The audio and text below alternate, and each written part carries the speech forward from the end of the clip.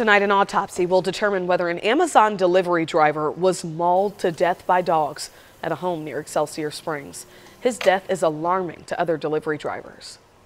I was really surprised to see that and a little bit unnerved. And I've had easily 100 interactions with dogs, and I've been fortunate to not have anything like that happen. It's a story that's unnerving to the entire surrounding community, including a coworker of the man killed who we talked to tonight. We go in depth to find out what training drivers receive and what they must do daily to stay safe. KSHB 41's Megan Abundis talked with that coworker as well as another driver who delivers Amazon packages to learn more. The driver was hired out of this Blue Springs Amazon delivery center. He was a delivery service partner. Employees tell us he worked here for a year and a half, was a father, and well loved. We know they had a very emotional prayer circle today. Usually they get out of the hub at 9:20. Today it was 10:30. They had counselors on site too.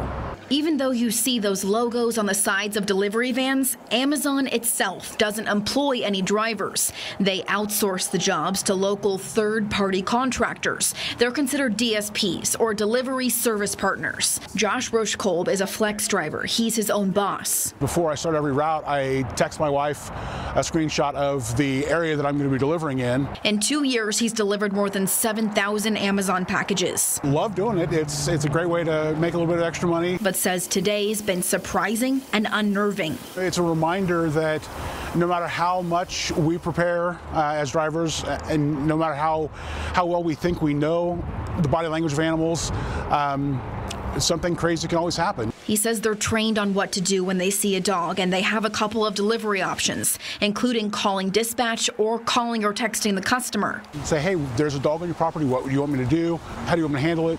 And if for whatever reason you're not able to get a hold of the customer, or you're not able to get in contact with the dispatcher, you have the ability to mark that package as undeliverable and just take it back to the station. It's rough for the customer, but at the same time, the safety of the driver has got to come first. And what about when it comes to the rights on the property? It's understood that we have, with the order, the expectations we are invited on property. Alan Rostron, a UMKC professor, agrees. He says there's an implied social custom that we can enter people's property for that purpose, to knock or to drop something off. He says if there are no trespassing signs, that would negate the implied consent and could argue the person wasn't lawfully there.